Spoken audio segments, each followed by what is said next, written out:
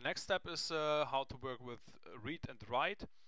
The writer is to set up some values from an address, and you can also say I want to write 20 values or only one value, whatever. So but you have to use the right function code. When you use the single register, you can only write to a single register, but with the function code 16 you are able to write multiple values at one request command.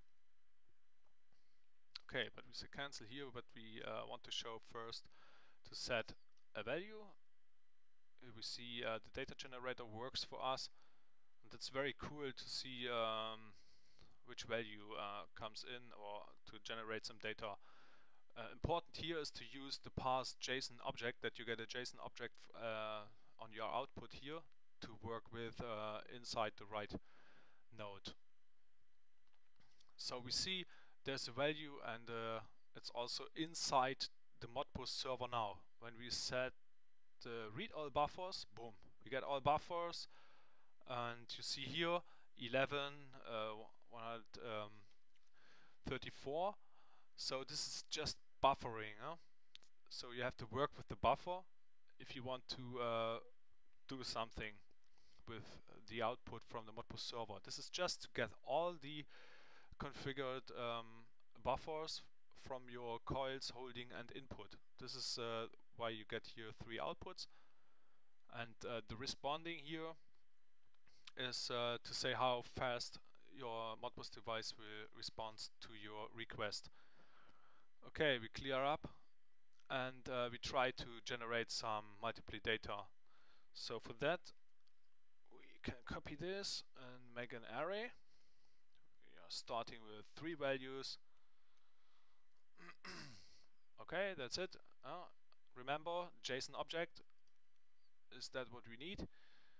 And now we can say I want to write 3 values, but remember, function code 16. Done. And in the read node we have to set up also, here's the function code the same, but say quantity is 3 for now. Check our local server, it's buffered as fast as it works, and in the queue also remember you can set up here 100 milliseconds to guarantee that all requests are in a time step of 100 milliseconds. So if you have some queuing, it is not sending as fast as it works. It says every time for every command that it will be sent by 100 millisecond delay. Okay, we deploy.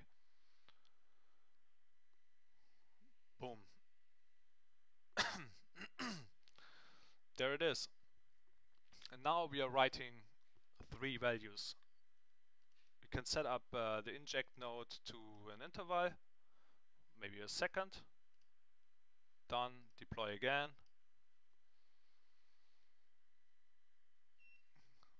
Now we see here's some information for you. If this is too much blinking for you, you can say show activities to none. Also maybe here you can switch it to on to see that it happens. No?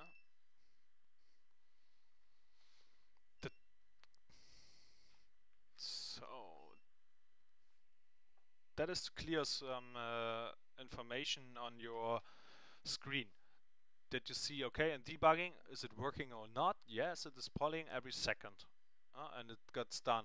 Reading done, polling, reading done.